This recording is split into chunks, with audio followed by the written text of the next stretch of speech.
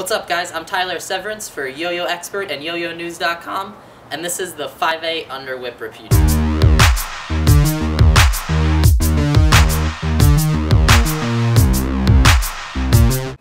So the first trick you want to learn in order to do this trick is just an underwhip like this. So you're just going to kind of take your hand that's holding the counterweight, whip it underneath the hand you normally mount a trapeze on, but it's really important your yo-yo surpasses your other arm. The arm that you would normally mount the trapeze on, the yo-yo has to go past that as you whip it.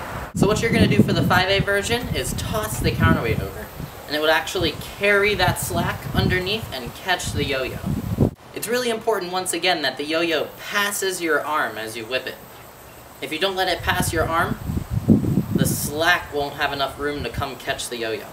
To dismount, you're going to rotate the yo-yo counterclockwise and come up underneath the string. I'm Tyler, and that was the 5A Underwhip repeater.